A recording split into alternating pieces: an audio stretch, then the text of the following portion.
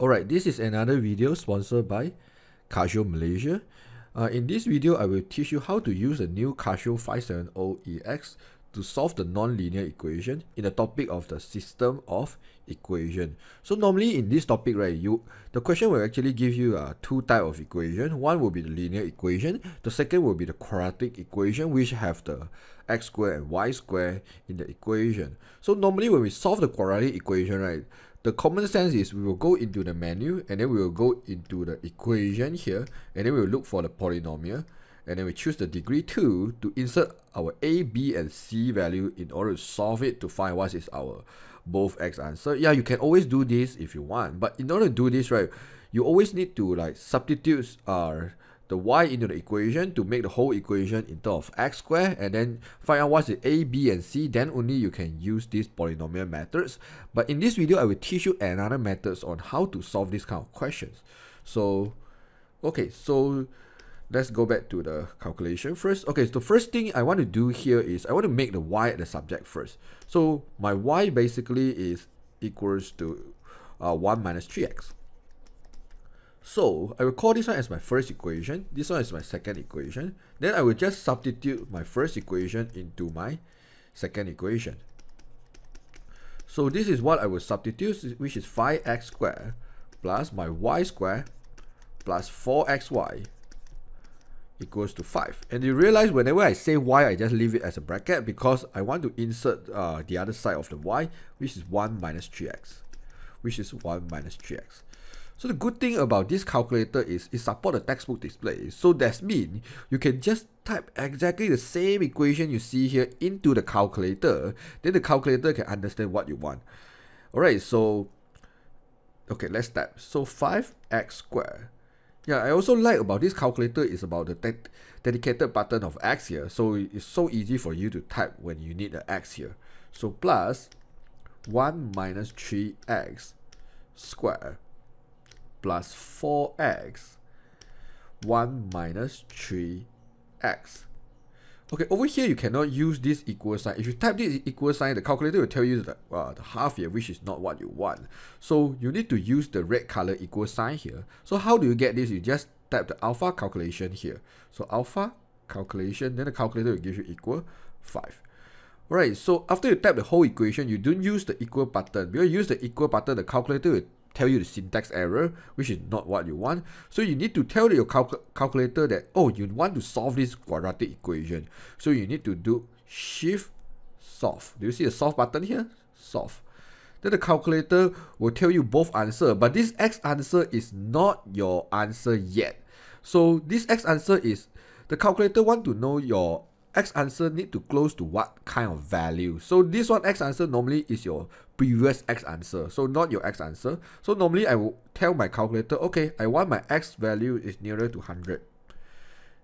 So the type 2 equal, then the calculator will tell you the first x answer, which is 2. Then I will just mark it down. My x will equals to 2. And then when I type equal again, you see the calculator actually say x equals to 2, which is my previous answer. If you type equal again, you get back the same answer, which is you can't get your second answer. So how are you going to get the second answer is, whenever the calculator say x equals to 2 in the black bar here, you need to tell your calculator, okay, I want my answer nearer to negative 100. Then the calculator will tell me, oh, your second answer will be x equals to negative 1.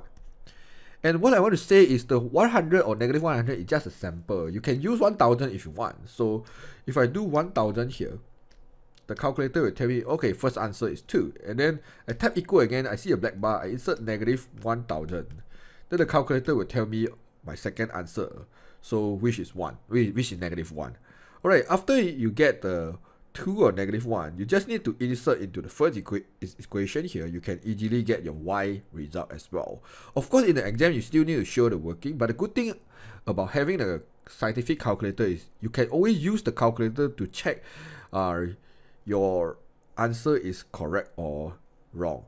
And you might ask, then why can't you use the polynomial methods? If you want to use the polynomial function in this calculator, you need to make sure you expand the calculator and you solve it correctly, because if you use the polynomial methods here, you realize the calculator want you to insert the A, B, and C, but A, B, and C, after you solve it, then only you can get the A, B, and C, right? If you solve correctly, definitely you use these methods is okay also. But what if in the process of solving this quadratic equation, you make a mistake, then you might get the wrong answer. So therefore, the method I showed you just now is quite useful because you can actually insert the equation before you actually solve this quadratic equation. So therefore, you can always double check your x answer is correct or wrong.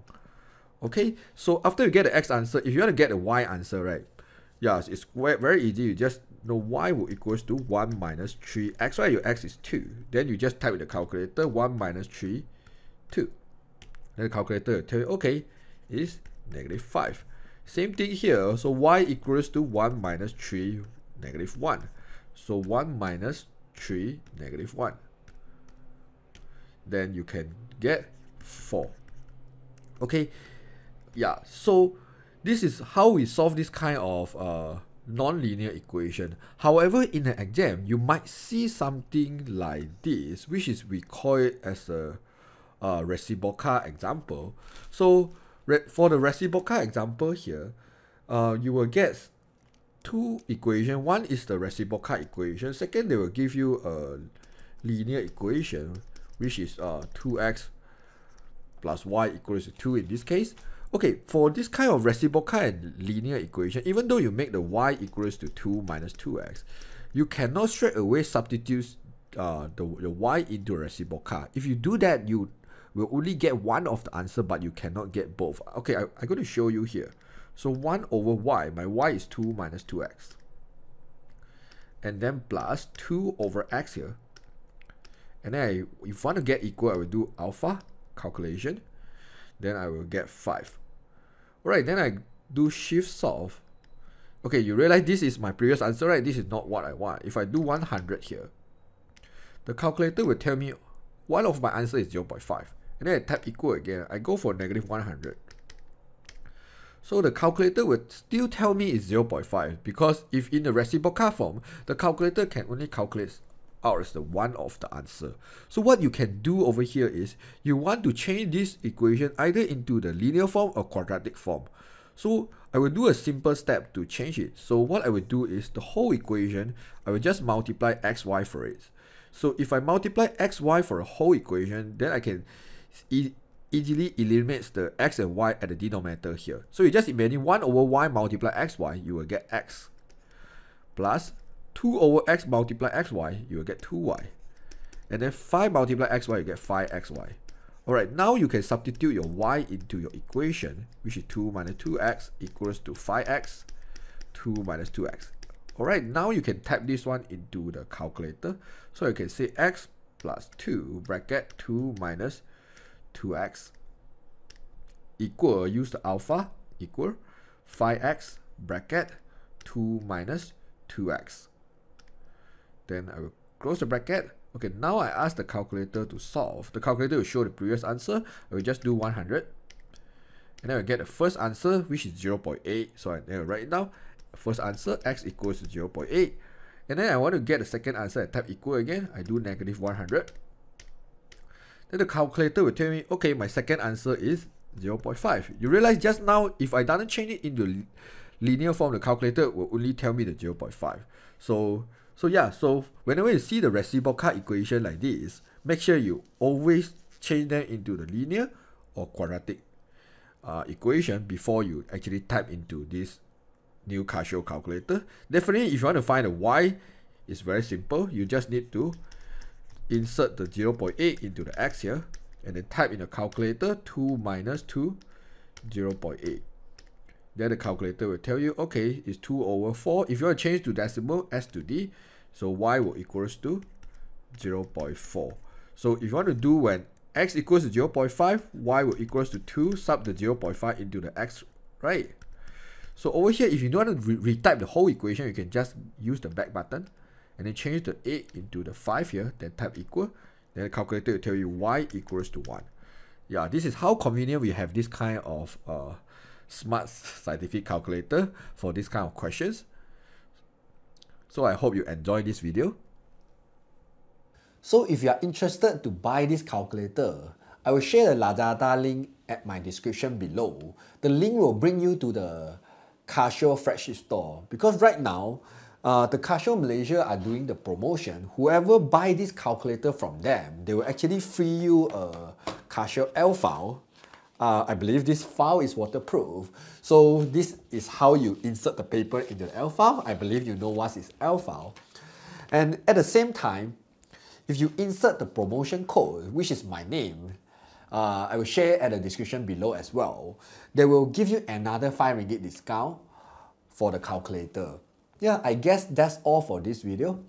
Yeah, if you have any question, please post at the comment below, or else I will see you in the next video. Bye bye.